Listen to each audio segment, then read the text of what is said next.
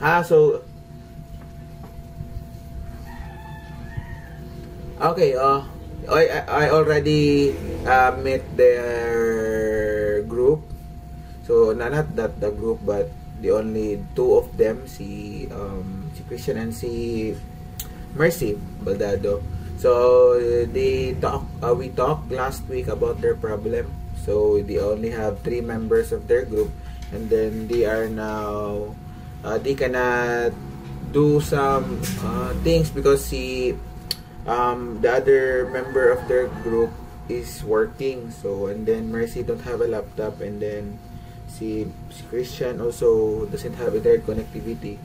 So that is why to solve their problem, so I told them to look for a team where you are comfortable with, and then let's just tell me. So this is the group where Christian is I will add it. So is it okay with you guys? You already talked to him about this one.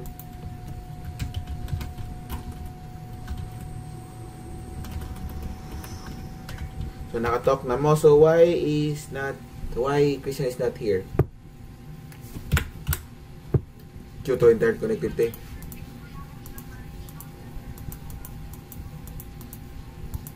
Yes.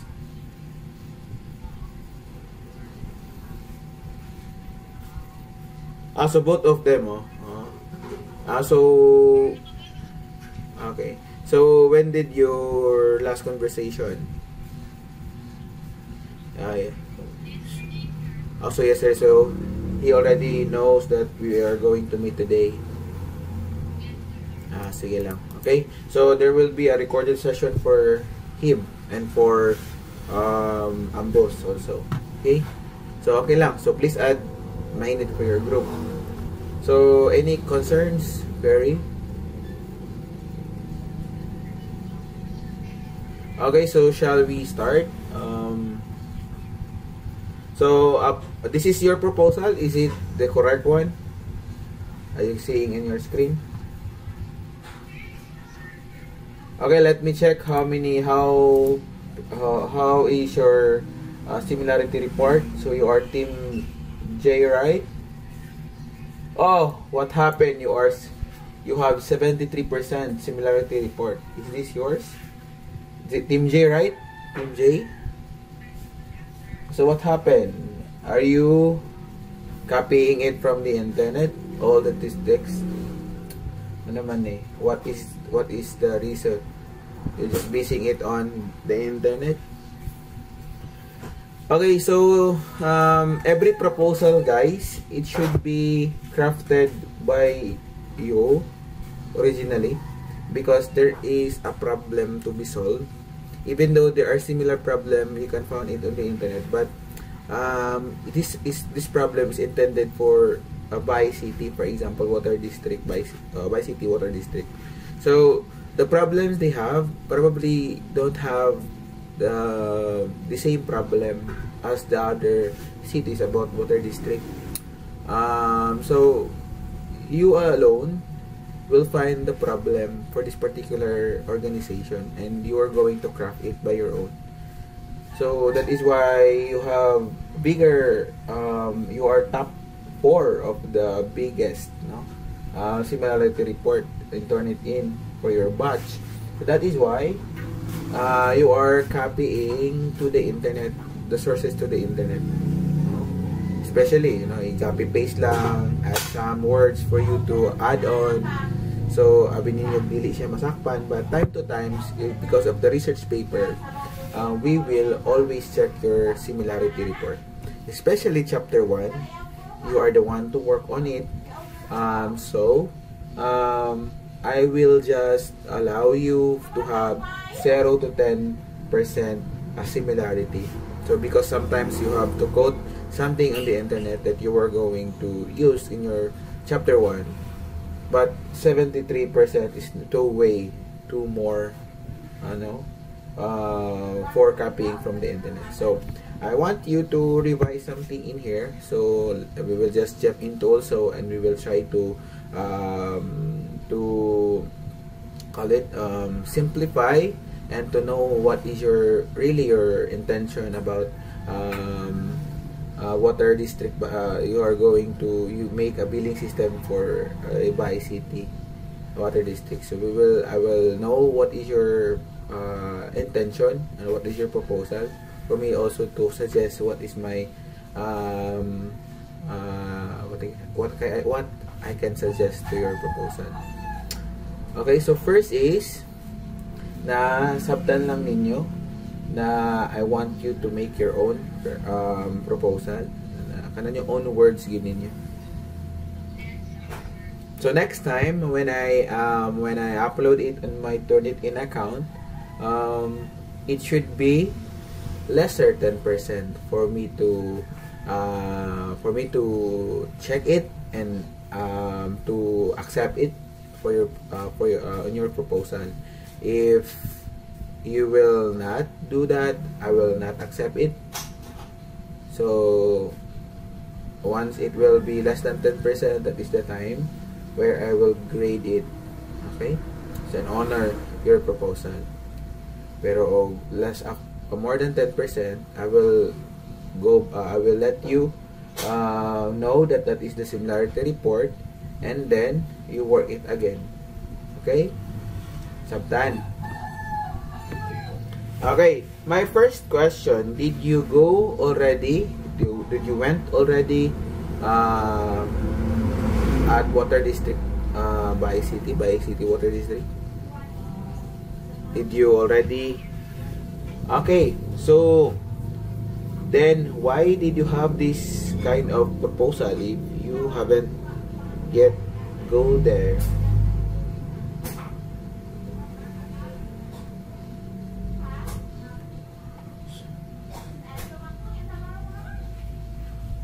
Where? So did you have friends or relatives that are working as a staff in bi-city water district?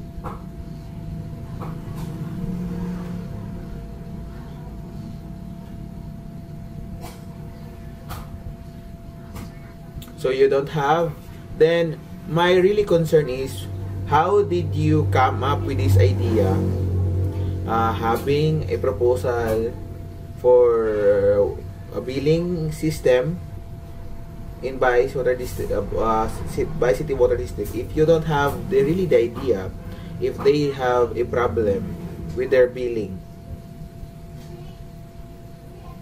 So did you know how the billing processes? Okay, continue.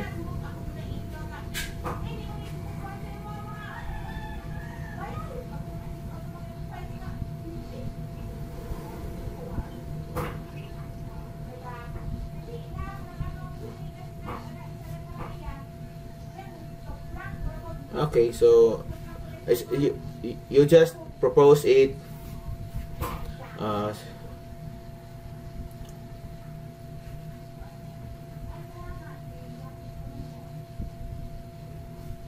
continue.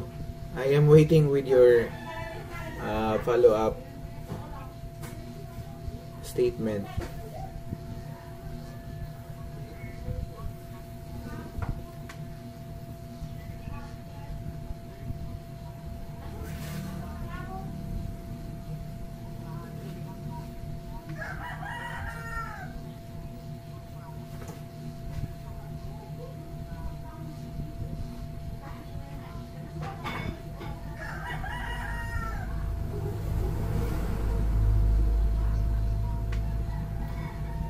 Okay, that is why you have a back job, because of that, no? I want you really go to the office of the billing system, to the bi-city water district. I know that our problem right now is the number of positive cases in bi-city, so probably some of the offices are locked down, so hopefully, or they are on the skeletal workforce basis. So can since you are on at Vice, just wear any a mask and a face shield na lang for you to go to the Vice City and ask for some information about their billing. And kinahanglan dyan mo og information came from them as a staff, which is ayaw tong staff na because there are we call it departmental staff na say maintenance natay, we call it IT. I don't know if what is the department in a inside on that water district. So kindly go to the department where the billing is their concern. So then ask for them what are their problems, what is the current system they use in billing system, what are the problems they encountered, what are their demands if you are going to propose a system, because you are planning to make a system for them. But what if they don't really want a new system because they only have a current system? So to be realistic, in order for us, since this is a proposal, this is one way of helping the community as a IT student, as a graduating student of information technology, we have to make a system for a real establishment like this one. But we want it to be real. So meaning, we don't want to create a capstone project that we consume a lot of time, burning a lot of time, hours, sleepless nights for nothing. We want it that we will want that if we will propose and develop a system, that means that later on, probably years to come, that this organization will use it. Di ba? Nahirap mo nang magamata na this is dili siya magamit because we are in the first step. We don't know yet if they have really system that they have used already.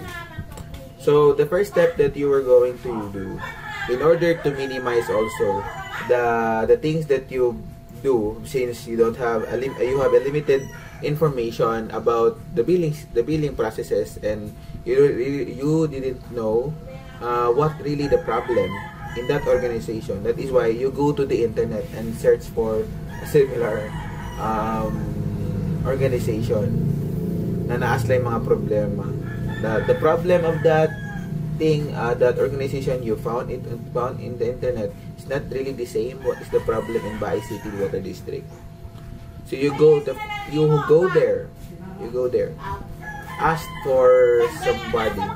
You just ask it nicely, tell them where you came from. You are a bachelor of science, you are an IT graduating student in North Vice. That is your what you call it, your prerequisite for graduation. So you go there. Probably one person na lang will do, kay they will not cater you if you will go by 3, since they will use they will have the katong 1 meter apart, no, jutay. So probably you can go by 3, but the 2 will wait outside and the other one will talk to the manager ba, to the supervisor, to the head and the staff. Really go and you know the processes, so that you can write here what really they want. And then after that, we can conclude if we will proceed to this title or not. Get it? Kay usik ato ang oras if we will stick on it, and then Baay City Water Districts they already have for their billing system. So as a consumer, I never had a chance to pay for water, or we call it a bill for water in Baay, since I am just boarding. I have a boarding house, so my landlady will just pay for their bill. So anyone has an experience on how can you what can you have a bill and how you're going to pay it. So isa man na experience for me as to be aware on the billing processes. So kana na lang for me to also input something. So nakatry ka og bayad. Okay, so just like in Noreco, sige daw. We will compare it to Noreco. Noreco is an electric cooperative. It's also an electric bill, no? Napatay water bill. So kasi nakatry pod o bayad sa Noreco. Ikaw nakatry pod ka Lanera. Okay, so let me first know the processes of the billing, how you are going to pay a bill in Noreco.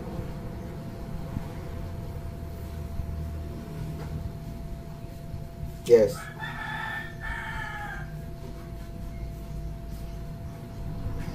Okay.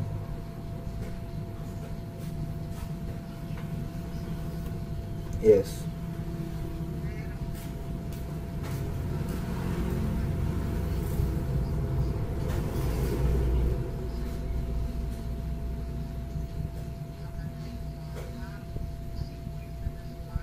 Yes. Process. So basically no, bisag wala pa yung pandemic, you go to the counter and you give them your receipt, we call it the receipt, for them to know your number.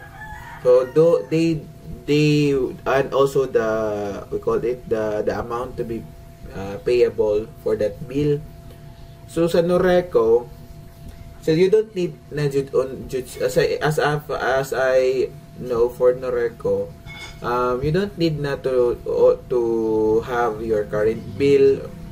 Okay, dito when you type your ID number, they know already your existing bill, your current bill, and also so makita nimo sa iyang database that you have that one.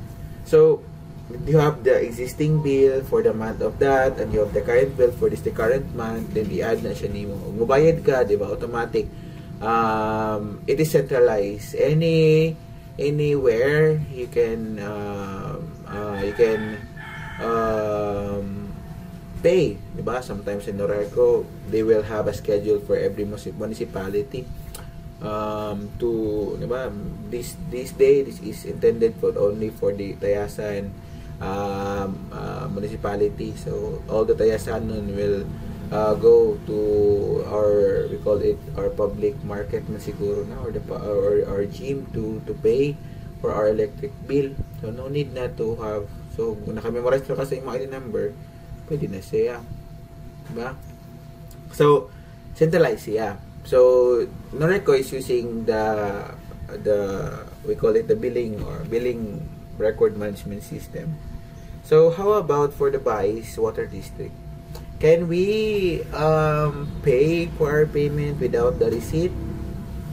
Because we know already our ID number, or they really needed the entire receipt for us to pay, and they don't have the record if you have the payment. So the record, they will just scan first on their logbook to find out if you have a remaining record, remaining bill, or on some month.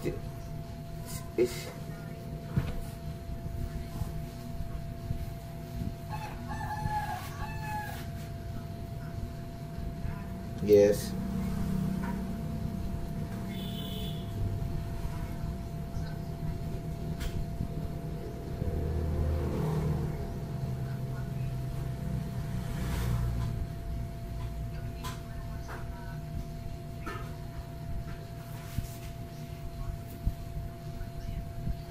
Uh,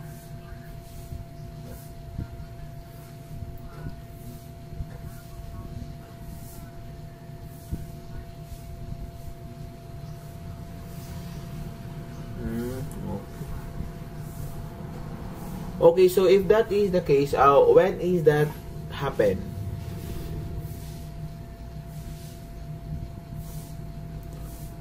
Dili po na siya last 4 years. This year, this 2020.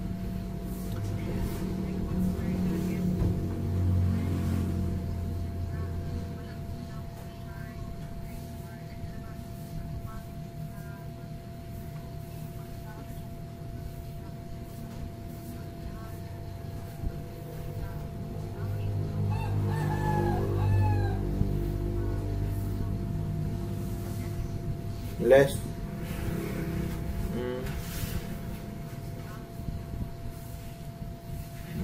Okay.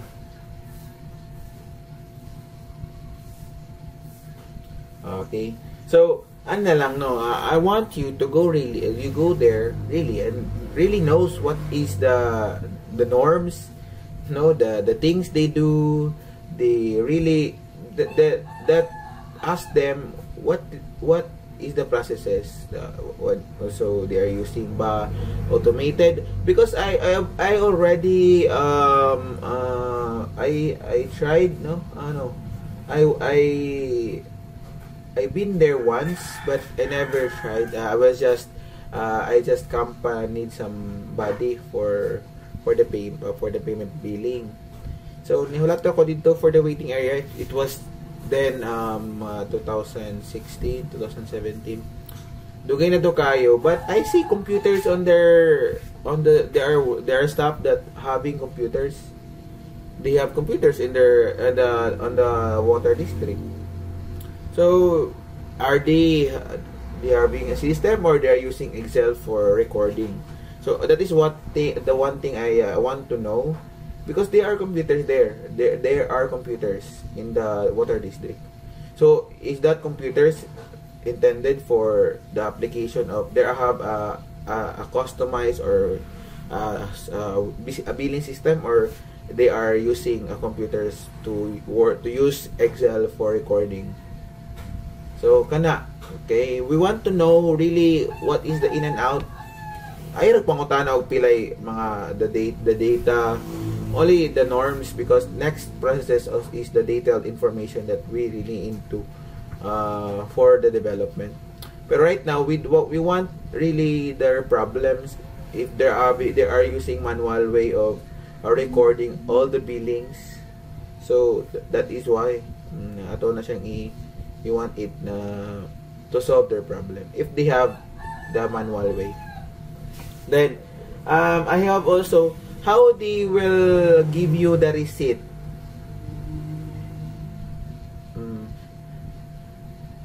Because I saw here in Tayasan it is manual yun, okay? Because there is assigned person who will look into the meter of the manay mura og metrohan. There is a specific day per month. They will go there. They will write lang. For example, they will write because there is a name. For example, there's like tally sheet. Last month number, karon na pod na siya na meter. So i-minus lang muna nila from this month to the last month, and you have that meter. We call it meter. Consumption times the how many volume no? So they will write if I am not mistaken. Ako sang I will ask my mama if naba siya receipt dire. Ma? Na kay receipt dire sa receive aning sa water district? May go lang ko ba? So ipakita. Sinulat ra.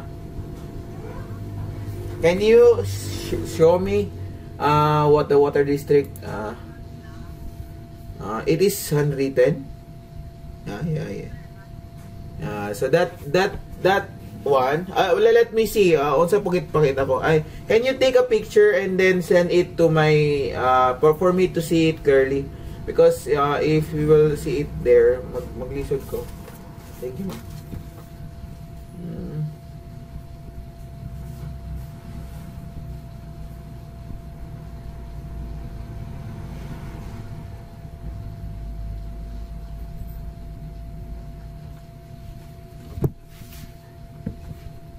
Nasa na sa in my Facebook. Ay iintayasan, they manually go to the meter, then after they have a system there. Nanay say system ang tayasan. Na system ang tayasan, no? They have recorded, printed naman yata nan. Na naman siya. Wala siya gisulat. If let me see in Baay City, mantiyaw Baay City na wala sila system. Na mo agad yung tayasan.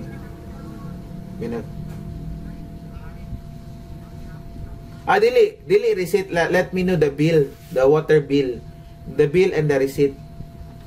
There are two for the one that I am holding right now. Asa man turon direct camera. This one, this is the bill.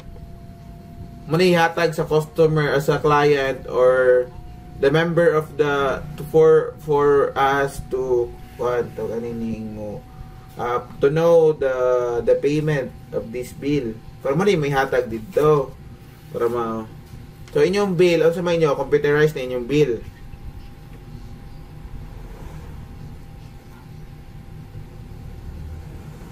No, because they are the two. Doon siya kapapil. The one that you've sent already to me, what is that? That is, let me know.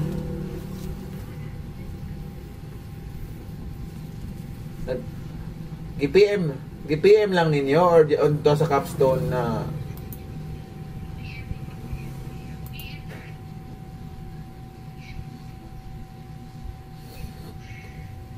okay. So this one, it is automated pero wala ni siya ingon na electronic. Automated ni siya, gigather niya ang iyahang ang bill, gimanual og ato dito, gisulat sa ilang book. Sa ilang book din pagkuman sa book, encode sa ilahang system. So this is why they have printed. So I don't know if this is generated from Excel or they have a system for this one. Pero as you see, this is automated. Kay nakakuan man siya, naka-printed naman gid siya. I don't know if this is a system generated or Excel generated na bill. Pero at least they are using computer for their billing. So, sa inyo ha, na may bill na makitaan.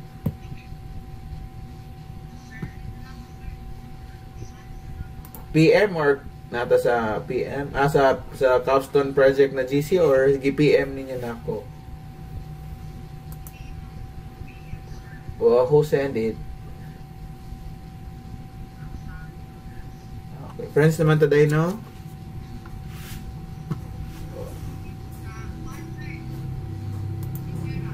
Yes. Are we ready, friends? Para makita na ako. Adara, yes. I already see it.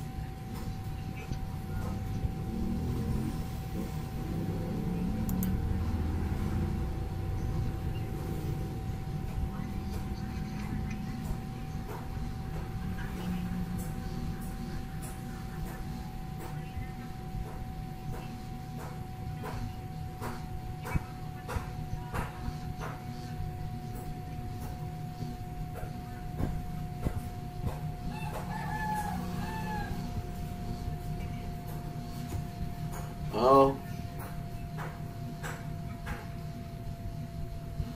Okay. So, automated na nila hali ay.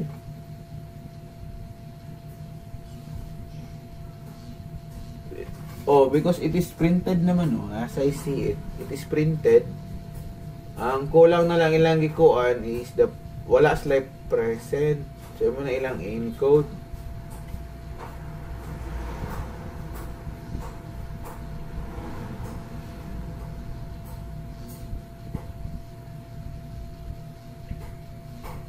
Date raman yung meter reading, wala man siya gibutang diri na the how many how many volume man siguro ni sa water is how many volumes did you take on that particular previous reading. Date raman yung nakabutang nila diri, no? As you can see on the left side of the receipt, this is a statement of account. So this is not a bill. So this is what we call a receipt. Napo, no? Hindi po siya receipt, pero it is a receipt siguro. Statement of account.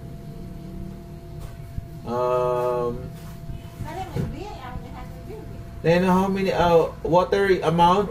So you paid 315 with the present, the previous meter, the previous reading is 40 and the present is 53 volume. What is the next one? What is the next one? Usage? I cannot see it clearly. Naputol man ni Roxanne. What is that? Usage 13. What is that? Ay. So cubic meter day. 13 cubic meter ang iyohang na consume for this month. Okay. So their billing statement is automatically so wala. So we cannot do anything here. Na magtugmo-tugmo ta dire. I want it na you will go to the Bay City Water District for us to really know what is happening on their processing of bill, and also for how you're going to pay, how they will record the payment of their bill. Sila rin for us to magtugmo-tugmo ta dire lisod man kaya, we will have an error for us to identify. Mas may dito na. So you go there, please na lang tell them that you are graduate students in Orsubais and you are planning to create a billing system for you guys. Pero let me add, I want a billing system for me as a user to know, have an account, and bisag paperless na ba, sa kuan, sa we call it sa kanagani sa cellphone mo, paitig cellphone na pwede ra nimo i-load. Dili sa kuan sa gunay na kay up ato na si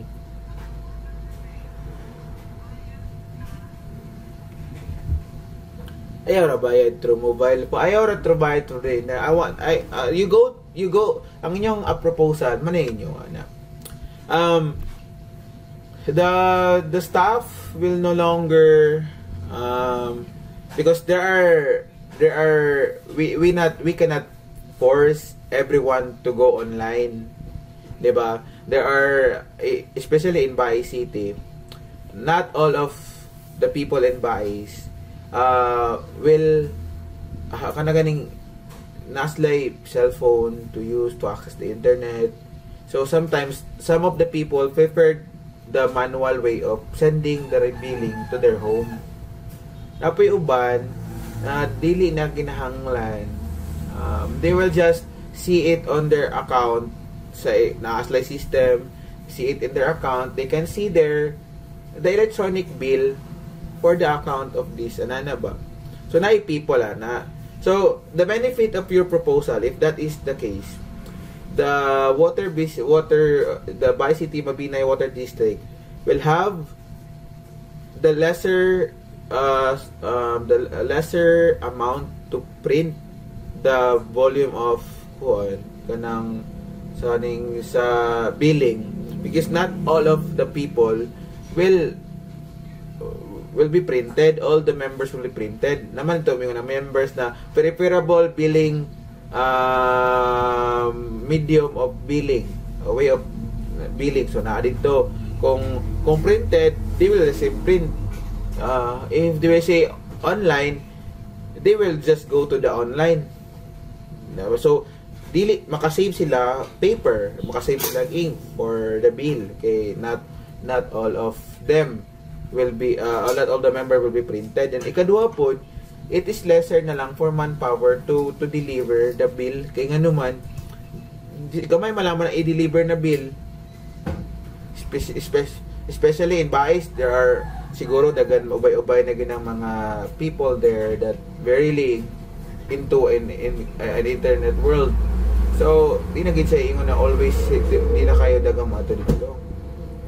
Yung pagbayad nimo, ikaw mo pakita lang kasi mo sa electronic bill nimo. Pero diba ang the payment of the bill should go to the Baay City Water District. Adi lang yun. It depends on them. Na may mga bayad centers like M. Lowillier that Cebuana that Norec also doing right now na so ilan na ng initiative because the naman ang bayad center will just give them the list of we call it they have the database also to be exported to that particular establishment. So for you guys, for na dili lang gid kayo siya more on security, you are just more on record management system. I want you to create a proposal if ever, no, but we want to really to refine it once after you go there and we will see the actual scenario about their billing system. So once you go there, probably this week or but you can go this afternoon or tomorrow, let me know, call me on Saturday or Sunday for us to think, because I want a system for you guys to really know, makakita ako sa kuang murag automated ra gid tanan for some of the members na we want online. Pero it depends good. It depends how there the problems of Baay City Water District what are the problems they have, diba, for their current system. So mato na lang ta dito. I want you to go there for us to really identify what is the problem. Okay, so when can you do that?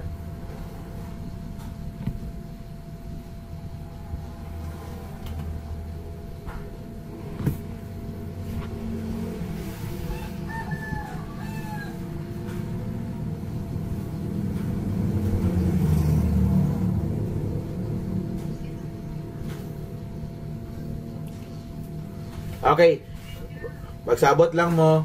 You have already my number. Just contact me, call me for me to really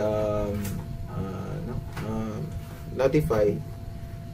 Patawagan lang ko. So I will no longer read every the things in your proposal. Okay, it is came from the internet and it's a waste of time reading of it, and then we don't really know really the actual scenario about the problems. Okay, then please na lang watch the previous meetings that I have on other groups for you to understand how you formulate a good project context. I discussed them what is the funnel approach for you to write a good project context. Because I cannot longer discuss it to you guys right now since we don't have time na. 10-2 naman is the time for another group. So just watch the videos from specific kuan lang lantaw lang ninyo, skip lang for you to properly and create or craft a good project context. Okay, because the project context is the heart and soul of your chapter 1. Everything will follows. The project description, objectives, and scope and limitation will follow. If you have a good project context, everything is fine. Okay? Understand? Okay, so thank you for coming. I will cut you off because the time is not on our side. So, please na lang, no, do things na you plan to go to Water District. So, let me know after this one so I can help you for formulating the conceptual of your system also. Kailangan ko makuha ko sa site from the staff for us to meet and to formulate something. Okay? So thank you for coming. Thank you for joining. Thank you for joining. Keep safe everyone. God bless. Bye-bye.